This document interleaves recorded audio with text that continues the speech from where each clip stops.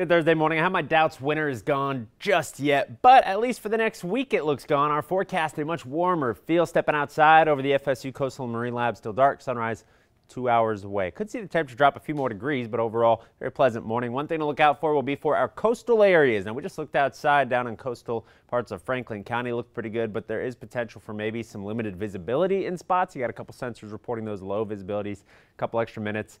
Don't have to scrape any frost this morning, though. Upper 40s, lower 50s. Feels great outside. Clouds starting to fill into the sky as warmer temperatures await us. See all that rain activity up through parts of the southeast. We see some of that this afternoon for southern Georgia. Tomorrow, that rain starts to creep down into the panhandle. So our Georgia folks got plans this afternoon, evening. Might want to have that umbrella handy. I'm going to time out all your rain chance for today coming up here in a sec. But for most of us, partly mostly cloudy skies. A nice day with highs in the lower 70s. I'll talk about those increasing rain chances into the weekend coming up in a few more minutes.